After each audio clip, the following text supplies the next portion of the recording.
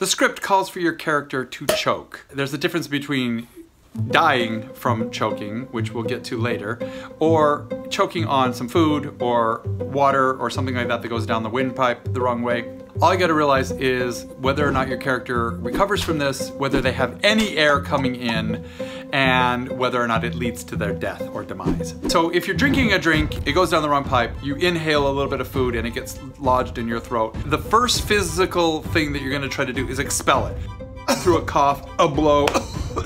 And when you've ever done that before in real life, you know that that cough continues for quite some time, that you can't get that sensation out of your throat. If it's a quick thing, like you just coughed on your thing, go immediately to coughing, but then take a breath of air and go back into coughing again. Let it continue to affect you. If it's something like food lodged in your throat and you're actually choking on it, you can't have air. And what's gonna happen to your body is you're going to immediately you're going to indicate the throat.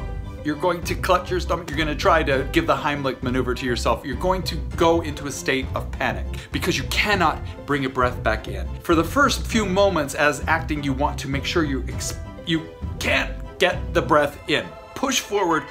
Let your blood rush to your head and flush yourself a little bit. You don't want to pass out. You don't want to be too much.